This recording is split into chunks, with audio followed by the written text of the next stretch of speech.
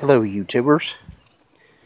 Would like to make a video of this mud motor and what is left of it. If you're riding down the road and you do not have it secured properly, or if you use a heavy motor, this will happen.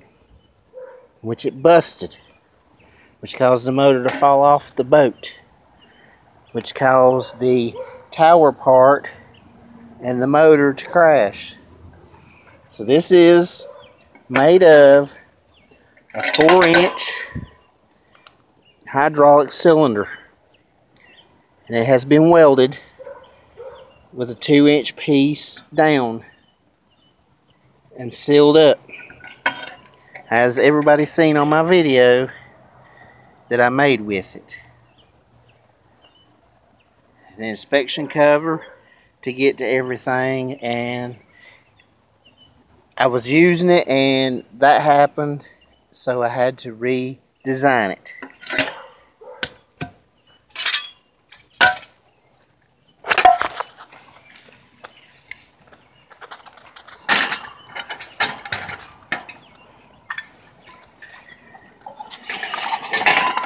So I came up with this design.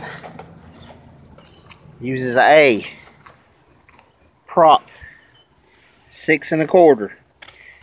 Behind that is a seal. Behind that is a oil light bushing.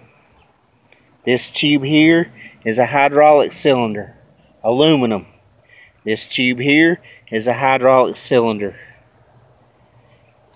That's where it was welded together to seal it up. Got a grease fitting to put grease on the oil light bearing.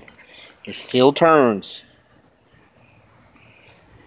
It's mated to another tube that's been welded together. And welded together there. Now right there's how you put the bearing in it. It's got a bearing right here. Them 2 screws right there holds that bearing. A flat bearing. It's got to be curved to make it fit. You got to have a machine shop to turn the tube into the bearing. The problem with this is the swivel mechanism. When this is put under a load, it will not turn. I have to redesign the turning mechanism. You've got to be able to adjust it up and down on a boat. You have to trim it out. A lot of questions asked is how it was driven. It is chain driven. There is a sprocket down there. See the bearing? There's a bearing down there. Got to have the bearing. Got to have the sprocket. Number 40 chain. That is a 1 1/2-inch sprocket. The other one to the motor is a 2-inch sprocket, which gives me a 2-to-1 ratio. Now right here's the main problem with this. So there is your homemade short tail. One day I might finish it. One day I might not. So, thanks for watching. Comment. Don't comment. Thanks for watching. Bye.